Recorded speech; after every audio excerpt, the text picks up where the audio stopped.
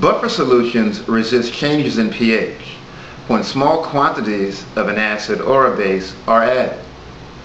This is a buffer solution. This solution is buffered at around pH 7. If I now add a small amount of base to this solution, the pH should remain fairly constant.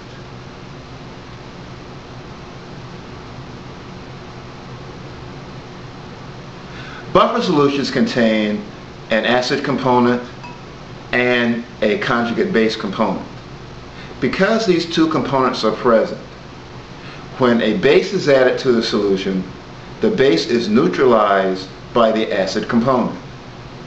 If an acid were added to the solution, then the acid would be neutralized by the conjugate base component. This solution is buffered at pH 7. Several drops of 1 molar sodium hydroxide have already been added. However, as you can see, the pH of the solution still remains around 7.0. Adding more base will slowly cause the solution to become basic. However, like all buffer solutions, changing the pH of this solution requires the addition of a substantial amount of base.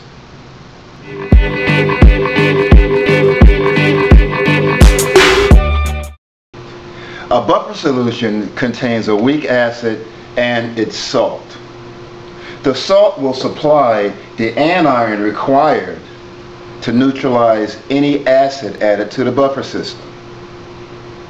In this particular buffer solution, our acid is hydrofluoric acid and our anion is a fluoride anion.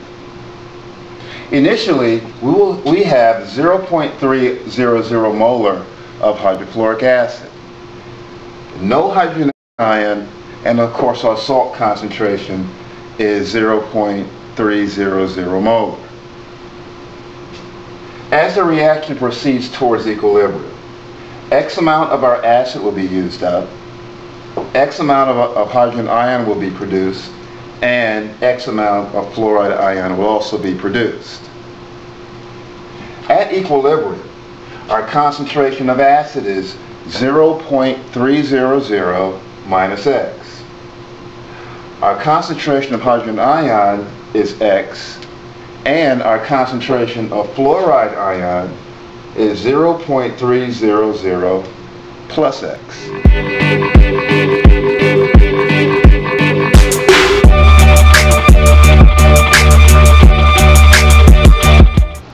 The concentration of hydrogen ion may now be calculated by using the Ka expression, which in this case has been rearranged to solve for the concentration of hydrogen ion. Substituting our values, we have Ka, which is 7.2 times 10 to the minus 4, times the concentration of our acid, which is 0.300 molar, divided by the concentration of the anion from our salt, which is 0.300 molar.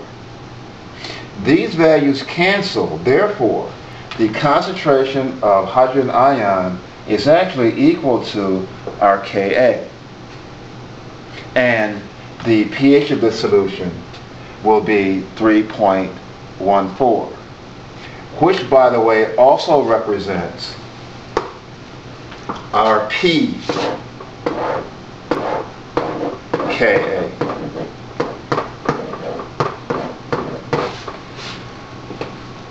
So for buffer solutions where the weak acid and the salt concentrations are the same, the pH will be equal to the pKa.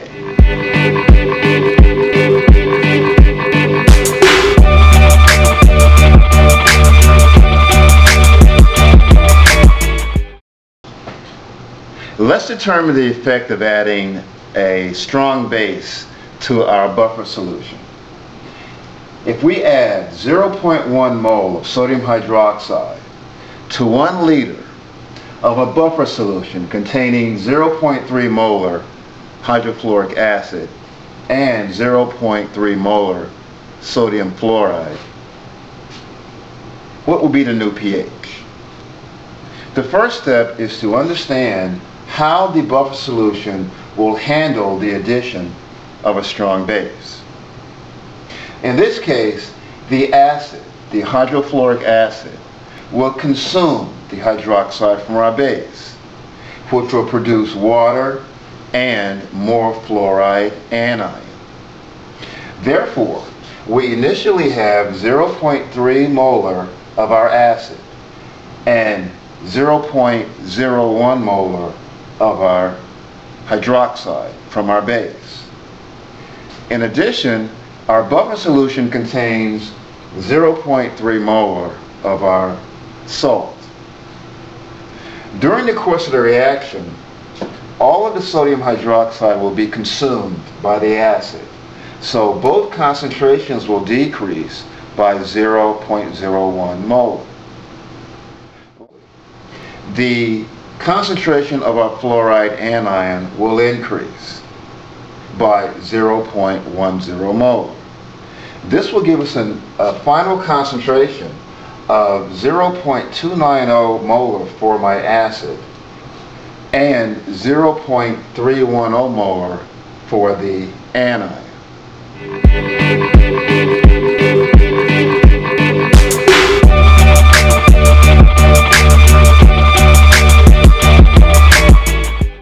We may now use our Ka expression to calculate our new pH, where Ka is equal to X times 0.31 divided by 0.29.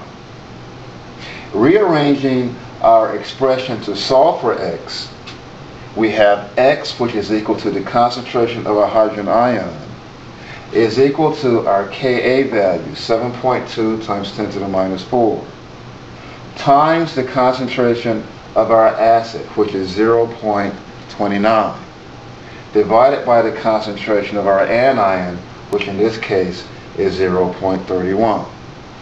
Solving for X, we have X is equal to 6.74 times 10 to the minus 4, which represents our hydrogen ion concentration. Taking the negative log of this value, we have a new pH of 3.17.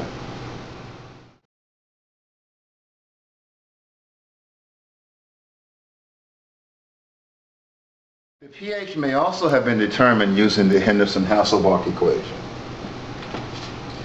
Negative log of the H plus concentration is known as pH. The negative log of the Ka value is known as the pKa. And we may also take the negative log of the concentration of acid divided by the concentration of anion.